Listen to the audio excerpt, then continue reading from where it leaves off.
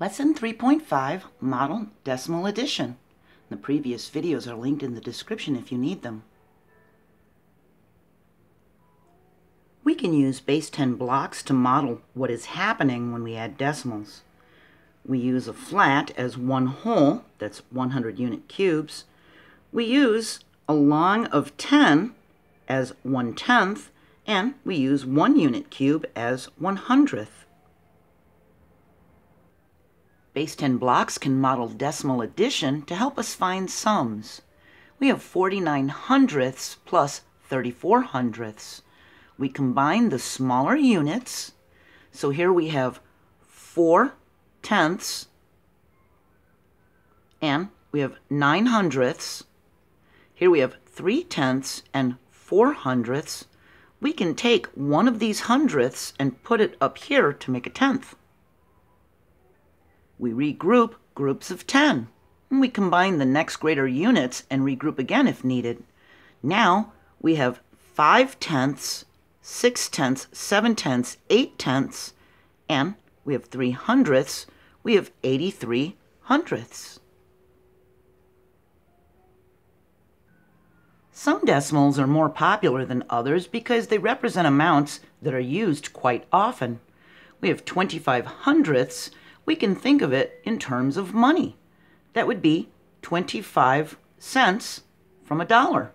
It would be a quarter, wouldn't it? It would be 25 cents. And 25 hundredths is equal to 1/4. Here we have 5 tenths. We can put a trailing 0 here, couldn't we? That would be like 50 cents. 5 tenths is equal to 1/2. 50 hundredths is equal to half of a dollar. And 75 hundredths is like 75 cents. 75 100ths is equal to 3/4. That would be 3/4 of a dollar. We can think of each long of 10 as 1/10 of a whole. If we're adding two decimals and they're both greater than or equal to 5 tenths, our sum will contain a whole number. So if each of these are a tenth, we have 1, 2, 3, 4, 5 tenths, and we have 1, 2, 3, 4, 5 tenths. That's 10 tenths. That's equal to 1 whole. When the numerator and denominator are the same, it equals 1. We have 5 tenths plus 5 tenths. It's equal to 1 whole. We can use a 100 grid to add decimals. Each fully shaded grid equals 1 whole. And each column of 10 coming down is equal to 1/10, and each square equals 1/100th. If we need to add 1 and 64 hundredths, we have one full shaded one for the 1 whole, and we have 6 columns fully shaded for the 6 tenths, and we have 4 squares shaded. That in the pink would be 1 and 64 hundredths. We can add 18 hundredths by shading in 18 more squares. It's equal to 1 and 82 hundredths. We can use different colors for each decimal add-in to help us. We can use a quick drawing to add decimals. We can use a square for 1 whole. We can use a line for 1/10 and a little small circle for 1/100th. We need to add 2 and 3 tenths plus 1 and 9 tenths. For the 2 and 3 tenths, we draw 2 squares for the 2 whole and 3 little lines for the 3 tenths. For the 1 and 9 tenths, we draw 1 square and 9 little lines for the 9 tenths. Now we can regroup the tenths as 1 whole by circling them. That's 10 tenths. Then crossing them out as we draw 1 whole. So 10 tenths would be equal to 1 whole. We can add another 1 whole here. Only one digit can be in each place value position. We have 1, 2, 3, 4 whole and 2 tenths. It's equal to 4 and 2 tenths. Here we have 2 and 54 hundredths plus 2 and 78 hundredths. We draw our 2 and 54 hundredths by drawing 2 squares for the 2 whole. We draw 5 lines for the 5/10ths, and we draw 4 little circles for the 4/100ths. We draw 2 squares for the 2 whole here, and we need 7/10ths, we draw 7 lines. Then we need 8/100ths, we draw 8 little circles. We start by regrouping the hundredths. We can see that we can make a 10 here. We cross it out and add a line to the tenths. Now we count our tenths and regroup them if we can. We have 1, 2, 3, 4, 5, 6, 7. 3 more, and we'll be able to make a group of 10. That would be 10/10ths. We can make another whole.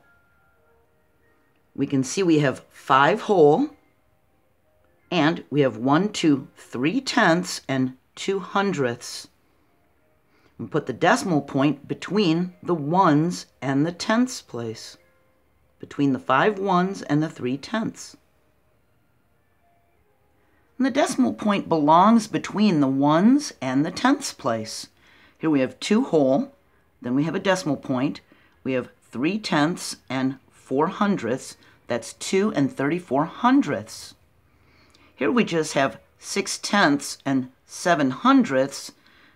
We put a 0 in the ones place, a decimal point, and the 67 hundredths. And decimal points are necessary for writing a decimal number because they don't always end in the same place value position. And the decimal point helps us to know the place values. Because the decimal point is here, we know that's the tenths place and that's the hundredths place. Because each small cube represents 1/100th, we would need 100 of them to represent 1 whole. 2 and 41 hundredths would be represented by 241 small cubes. The 2 whole would be 100 plus 100. That's the 200. Then we would have 4 tens and then 1 for 100th. That's 241. Regrouping is very important because each place value is based on groups of 10. And this is true for whole numbers and decimals. Only 1 digit can be in a place value, so when we have 10 or more, we regroup to the next greater place value. Mr. Kim bought 2 and 25 pounds of pecans, 1 and 5/10 pounds of cashews, and 1 and 25 pounds of walnuts. How many pounds of nuts did he purchase? Now we think, because the tenths and hundredths are compatible numbers, we have a 25 hundredths, a 25 hundredths, a 5/10. We can add the amounts using mental math if we think of money and coins. We think of this as 25 cents, this as 50 cents, because we could add a trailing 0, couldn't we? It wouldn't change the value. We can think of this as another 25 cents. This would be 1 whole dollar. That would be 1 whole. Then we add the 1 to the whole numbers. We have a 2, a 1, and a 1. That would be a 4. We add the 4 and the 1 to get a 5. We know that 2 and 25 hundredths plus 1 and 5/10 plus 1 and 25 hundredths is equal to 5 whole. It's 5 ones. Be very careful putting your decimals in. You want them to be in the correct place. In our next lesson, 3.6, we're going to model decimal subtraction with base 10 blocks and some other methods. I hope I see you there, and hope you have a really great day. Bye.